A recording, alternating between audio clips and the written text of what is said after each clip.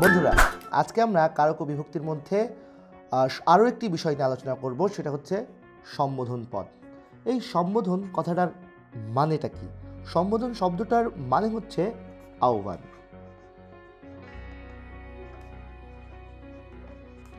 এটা আহ্বান হবে না, আহ্বান হবে, বা অর্থ হচ্ছে ডাক দেওয়া বা ডাকা। তো এই সম্বোধন পদ তোমাদেরকে খুব সহজেই চেনাতে পারি, সেটা হচ্ছে একটা উদাহরণের মাধ্যমে। যেমন আমি বললাম,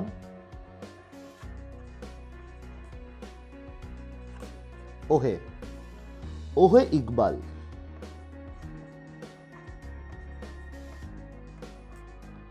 ওহে ইকবাল। এখন একটু খেয়াল করে দেখো, ওহে ইকবাল এখানে কাকে ডাকা হচ্ছে?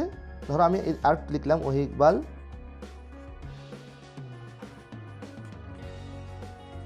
এদিকে এসো। ওহে ইকবাল এদিকে এসো, তাহলে এখানে ইকবালকে ডাকা হচ্ছে। তো যাকে ডাকা হবে সে হচ্ছে সম্বোধন পদ, তাহলে ইকবাল হচ্ছে সম্বোধন পদ। আশা করি তোমরা বুঝতে পেরেছ। এখন খেয়াল করে দেখো যে আমি যদি আরেকটা লিখি, মাধবী,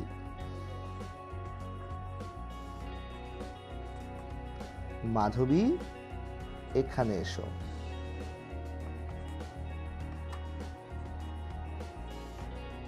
আচ্ছা, এই মাধবী এখানে এসো, এখানেও কিন্তু এটা কি? তাকে ডাকা হচ্ছে, মাধবীকে ডাকা হচ্ছে। যাকে আহ্বান করা হয়, যাকে ডাকা হয়, সে হচ্ছে সম্বোধন পদ হয়। তো এটা আমরা বুঝতে পেরেছি সম্বোধন পদটা কি। এখন একটা কথা মনে রাখতে হবে যে সম্বন্ধ পদের সাথে কিন্তু ক্রিয়ার কোনো সম্পর্ক থাকে না, ক্রিয়ার সাথে কোনো সম্পর্ক সে রাখে না। তো সম্বন্ধ পদ যেরকম ক্রিয়ার সাথে সম্পর্ক রাখে না, সম্বন্ধ পদও কি ক্রিয়ার সাথে কোনো সম্পর্ক রাখে না। সম্বোধনও রাখবে না, সম্বন্ধ পদও রাখবে না। সম্বন্ধ পদ কি আশা করি তোমরা আগের ভিডিওতে খুব ভালো করে বুঝতে পেরেছ। আচ্ছা, এখন আরেকটা কথা মনে রাখতে হবে যে এই সম্বোধন পদের পরে একটা করে কমা হবে। খেয়াল করে দেখো, একটা করে কি হবে বন্ধুরা? কমা হবে।